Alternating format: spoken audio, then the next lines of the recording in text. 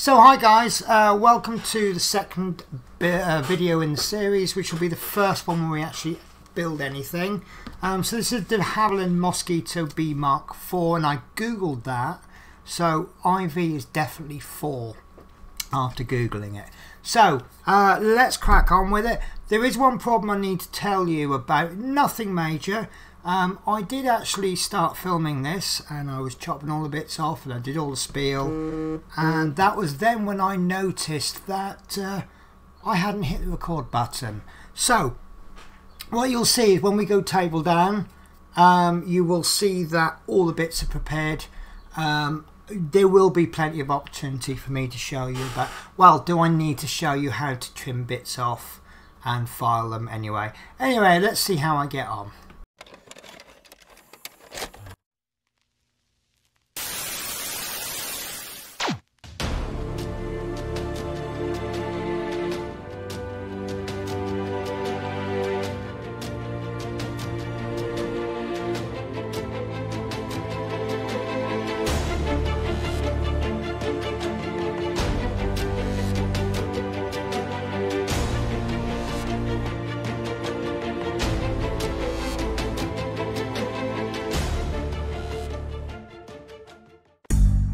So here I am, table down. So we're looking at doing the first 3 stages, so I might as well pull up the instructions. So the stages that I'm aiming to do on this video is stage 1, which is the engine nacelles, and then once we've done that we will do the wing undersurface, and then we will do the wing assembly. Now when I was looking at stage 1, I was looking at let me just remove that for a minute. So it wants us to paint this bit silver, and I was looking at maybe getting away with painting it after I've assembled the actual nacelle, and as you can see here from the dry fit, quite easy to do that. So this can all be painted silver, not a problem. But then when I actually came to dry fit the exhaust, I don't know if this is the right way around, we've got the exhaust there, and then I don't know which way round these go.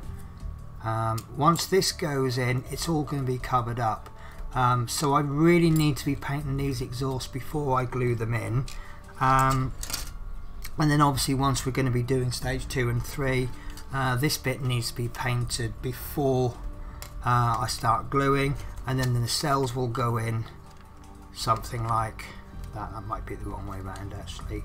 It might be the wrong wing, who knows with me, but it's good. Yeah, so the nacelle, oh, that is actually the wrong way around. It needs to go, yeah, it's that way around. Anyway, it doesn't matter, I'm just showing you anyway. So that goes in, and then obviously that needs to be painted before we glue that on. So I've then decided I'm going to paint the parts before I actually glue it together. Now the paint callouts that it's asking for is XF56, which is a metallic grey.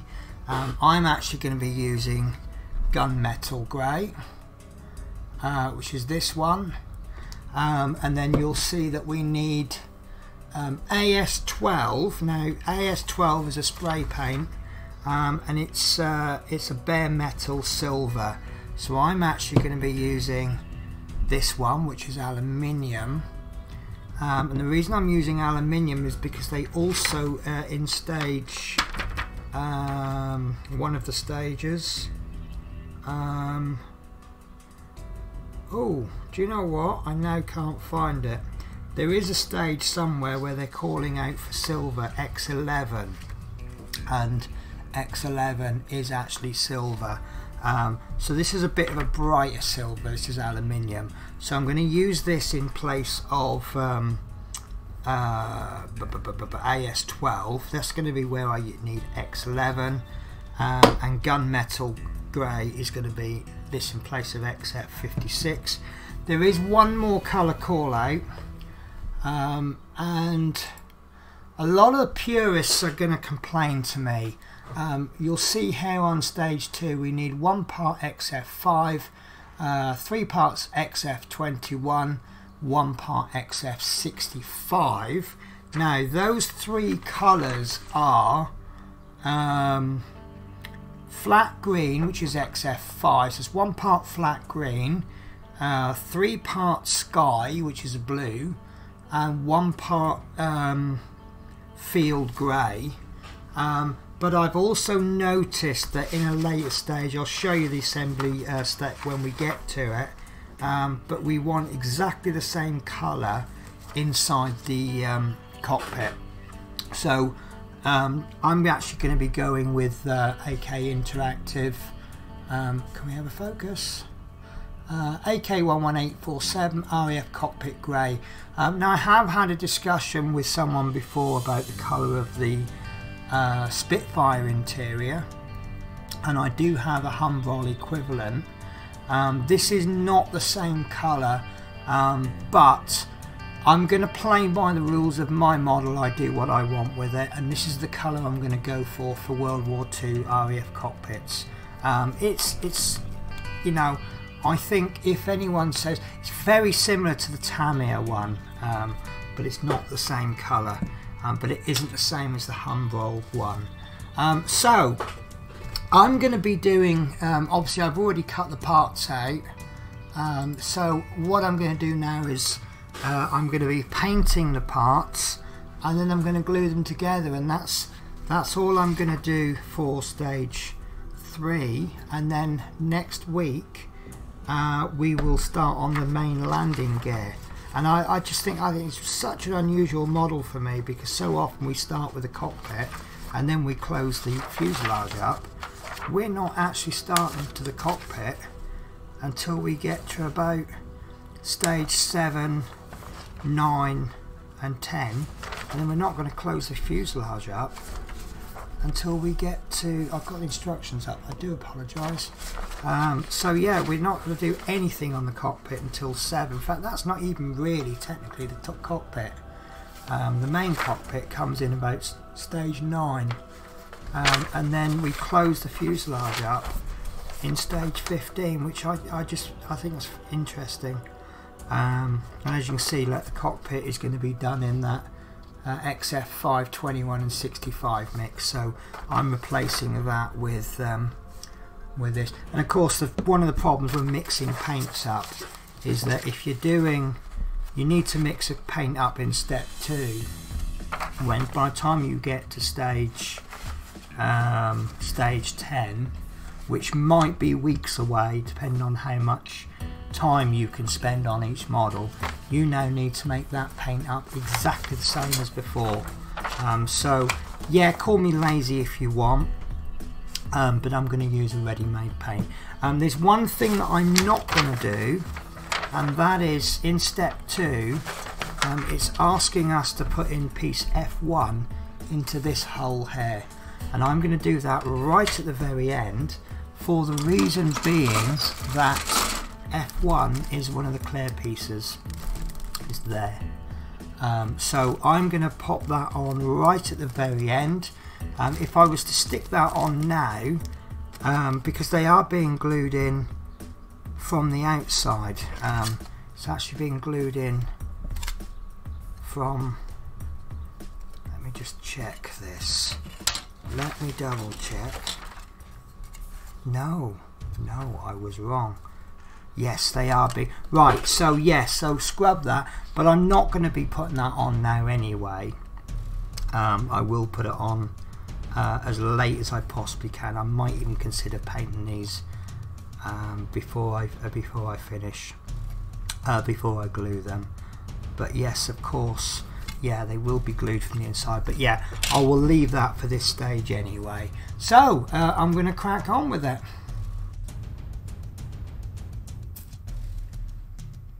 Okay, so the first thing I'm going to be doing is priming all of the parts. This time I'm going to be using Styrolex Grey. Last time I used black, but I've decided to go with grey because it's going to be a camouflage pattern. I'm going to go for the pre-shading of panel lines rather than the black basing.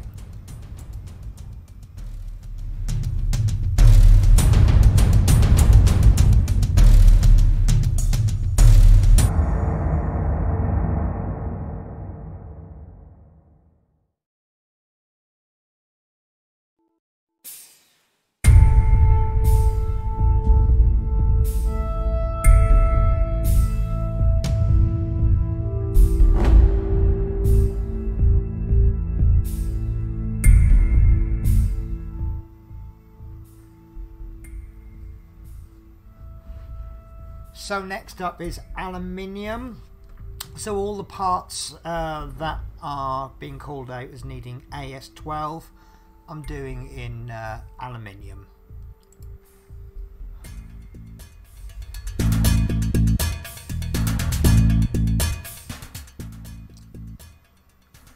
So next up, all the parts that requiring XF56, I'm doing in gunmetal.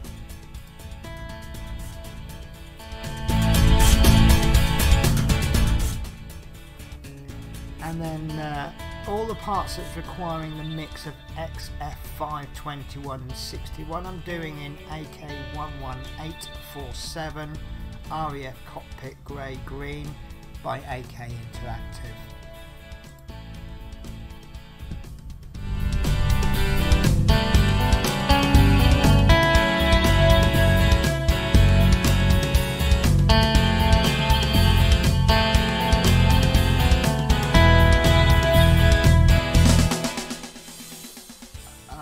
So after having a little dry fit, I always love a dry fit. I'm doing one bit I forgot to mention. There's some parts that need doing in X18 semi-gloss black. I did have a bit of a struggle with this, mainly because I over-thinned it.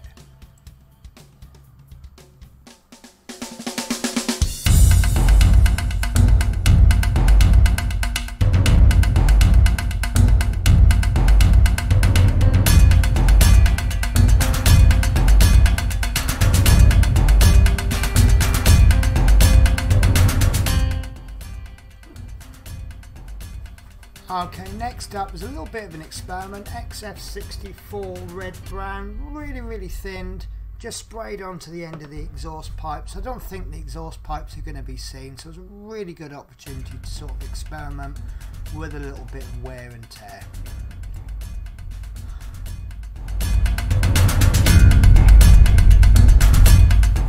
Okay, so I'm extremely happy with those results. The paint's gone down really smooth, really nice. So these I'm quite pleased with. I've just made them a little touch brown. Be honest with you, I was going to put some clear blue down as well, but I don't have any. These are pretty much going to be hidden up, so I thought what a wonderful opportunity to experiment. If it all went wrong, you know, if it goes wrong on something that you're not going to see, it doesn't really matter, does it? So let's crack on with the glue up. Now obviously I had all these parts assembled together, obviously as I've sprayed them all, I've got all the parts muddled up. So obviously these halves are quite easy to work out because one has the bit on the end for the propeller and one doesn't, so they're easy enough to pair up. But obviously what I need to try and pair up now is the exhaust, so wish me luck.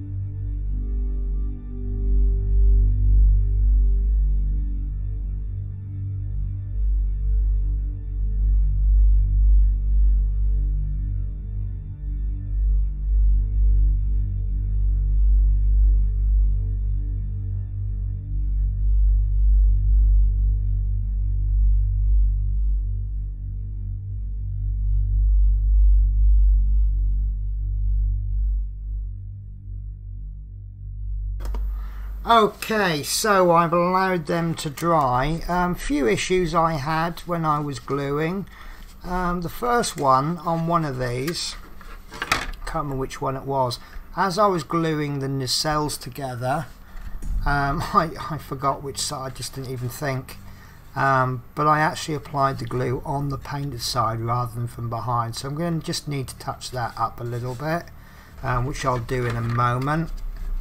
I think it was this one actually, it's quite a bad, can you see that there? Obviously where I put the glue on, it's just stripped the paint away. This bit I'd got absolutely obsessed with getting these. I wasn't so bothered about the actual angle, I was more obsessed with getting them the same. And as soon as I put these nacelles in, it just pushed that down and that won't budge, and that's mainly because of the nacelle rather than the actual glue. So yeah, I didn't really need to obsess about that so much. And the next thing is I forgot to put the glass in, and these are glued too tight now to undo. So what I'll do is I will paint this as normal, but what I'll do is I'll get some, I haven't got any to hand, but you can get some clear glue, and all you need to do is just get an old brush. That's too thick, but we imagine this is the brush, and what you do is you just put it in there and you just keep painting around, and then you will actually fill that hole. It's very similar to PVA glue, and then it will fill that and then it will dry clear. So I think we'll get away with that. So the only thing left now then is to touch up the paint, the silver areas. I think the green's quite nice, and I think we can weather that. There's a couple of little cables going through there. I might just see if I can just touch them up with the silver, and then I'll pop a wash in them. So what I'm going to do in the next episode is I'm going to start work on the landing gear, stage 4, 5 and 6, and then while we're doing that we can then fix this up. We can, you know, rub down any bad areas. There's a couple of bits on the wing that need sorting out. So basically we can do with stage 4, 5 and 6 what we've done with 1, 2 and 3, then going back to 1, I'm just sort of sorting things out, weather bits that are going to need weathering, yeah, and just crack on with it. And then what I'll do then to finish off this video, I'll grab a nice brush, this one, and where's my aluminium gone, and then we'll just touch that up to finish. So this is 77.701 aluminium, and I don't actually have, do you know, I had, there we are, I knew I had some pallets somewhere. I'll just use this, it's only one colour, so I'll just use a bit of a tip for you guys. If you you get any bottle caps, milk bottle caps are really good. These are some I stayed in a hotel once and they had cereals in a little bowl and they had little lids on them. Another thing that's really good, there's a certain crisp brand that once you pop you can't stop. Those lids are extremely good for paint palettes. So I'm only doing one colour, so I'll just use this drinks bottle cap, and I'll just pop one. So this is the paint that's actually designed for airbrushing, but as you're about to see, it works really well with a brush equally as well. And I think that's not been shaken well enough. So see, the only trouble with these is that they're quite old, and if you don't shake them really well, you just get a watery colour. Yeah, that's better.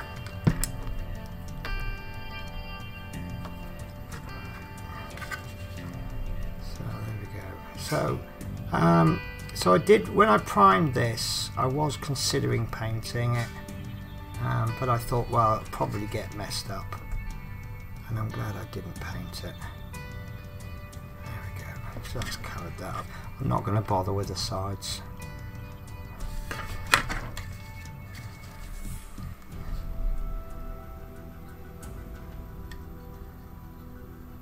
So that's not a colour difference. The trouble is the difference between wet paint and dry paint. There is a colour difference, but once it dries, it usually goes down. It darkens a little bit. So this is actually quite bright. There we go. So I'm really happy with that. There's a little bit of work to do, mainly with the sandpaper, but we'll do that as we do the main landing gear. The main landing gear right, and we will attach the landing gear. Then this will get put away, and we'll start working the cockpit. So I hope you enjoyed that little video. We've got something already. Oh, look at that. I managed to split, obviously missed with that. So yeah, so at least we've got something fairly recognisable. One of the things I've always noticed about the Mosquito is it's almost like the wings are on backwards. Quite often you'll have aircraft and the wings are more that shape, but with the Mosquito it's as though the wings are on backwards, and that's one of the main features for me. Right guys, so like I say, I hope you enjoyed the video, and I'll catch you next week when we'll be doing more work.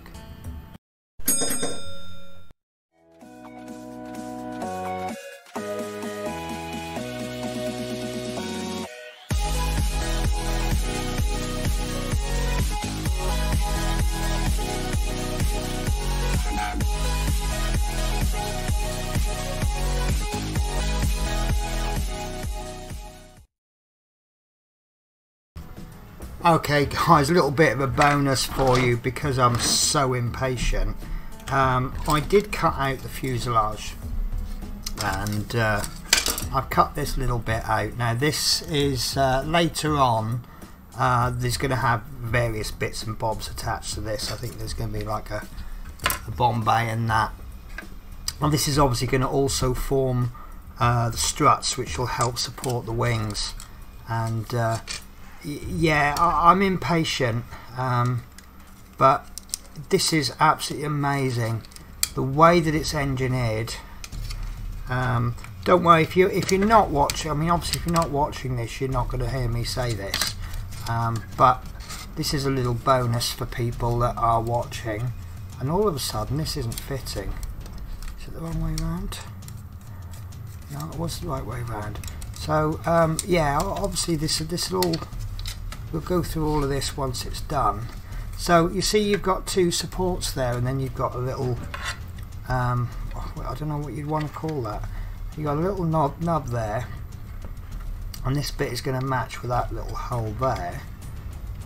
So we want to go in like that, and this is the hard bit, is getting that bit under there. Obviously this would be so much easier once the fuselage is glued in. Then there's a little lining up notch, and then this one goes in on this side, and you know, we'd only built up to the wings, and I said that it's absolutely beautiful just based on the wings, but you know, I need a new rating system now, because look at that. The engineering on this is fantastic. As I say, there's loads of stuff to go in there, but wow, I'm just super impressed. Anyway, that's it, I'm definitely going now.